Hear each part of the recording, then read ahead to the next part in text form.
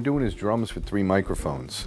There's one mic in the front of the kit, there's one on the side of the kit, there's one on the over of the kit. The over is pretty much going to get the top of the kit. It's going to get the snare drum, it's going to get the hat, it's going to get that rack tom real nice.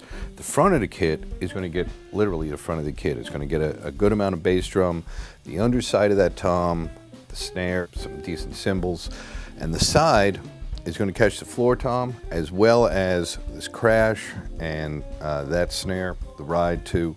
So it's miking the kit as one instrument as opposed to a collection of different instruments, which very much erases your ability to tweak the sound later.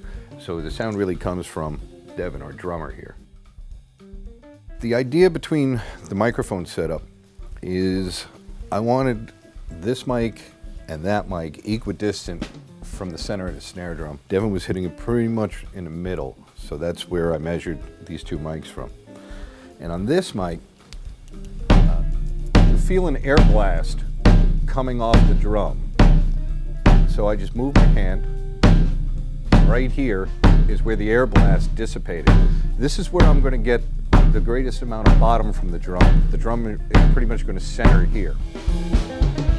Make sure that this mic and these 2 mics all have an accurate phase picture of the kick and the snare and pretty much everything else, but especially those 2. So we don't want to have phase anomalies and comb filtering really affecting the sound of the snare and the kick. So the relationships of the 3 are pretty important.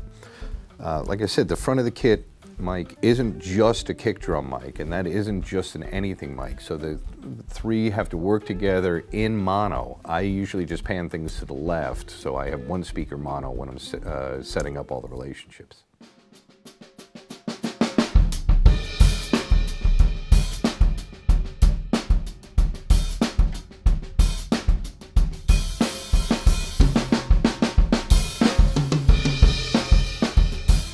For the over and the side, I chose the Lauten Oceanus mics. I like to use the same mic when I'm doing an over and a side, and these are very smooth through the entire frequency spectrum. They're very rich sounding. They have a very nice clarity and a very open top end without getting too brash.